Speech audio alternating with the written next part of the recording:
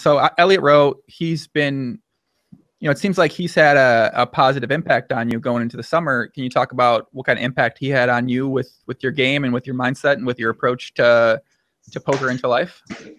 Yeah. I mean, I had a mental coach before him, and he helped me out a lot.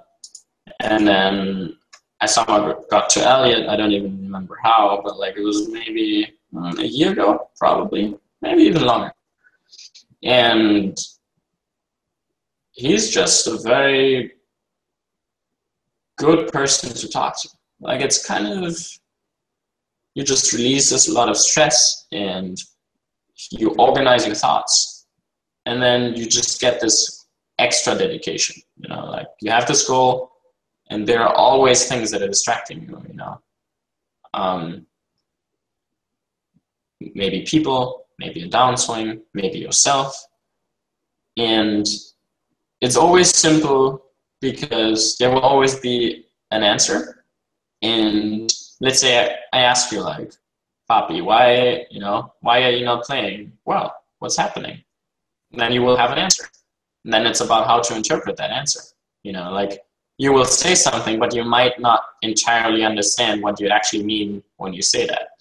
And then he asks a follow-up question. He's like, does that have to be like this? Or why, what specifically is it?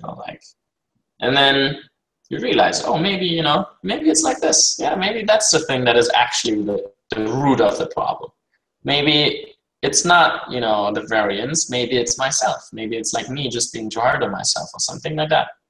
And then in addition to that, it doesn't end there. It's like he also does this hypnosis that puts you in, he's talking to you. Like we're Skyping and I think it's called like hypnosis or something. But like in actuality, he puts you in a very relaxed mental state by just talking to you.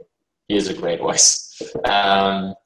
And you can really feel that it's probably the deepest way of relaxation I've ever been in.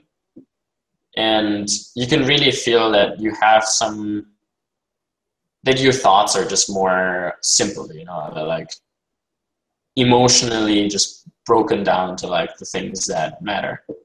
And then he just walks you through this and then he kind of fixes that thing, whatever is bothering you. And that's just really strong.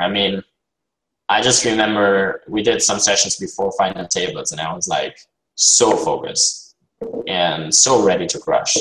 And, even if it doesn't have like the sickest impact, because it's a 1 hour session and we only talk maybe like once every 2 weeks or something. It's not like he's gonna change your life, but it just boosts your like capacity for like some time and like it orders your like thoughts. It's just, I think for like an enhancement, if you play on a high level, it's mandatory, I would say. Like all in kind of like working with someone in that way is mandatory, in my opinion.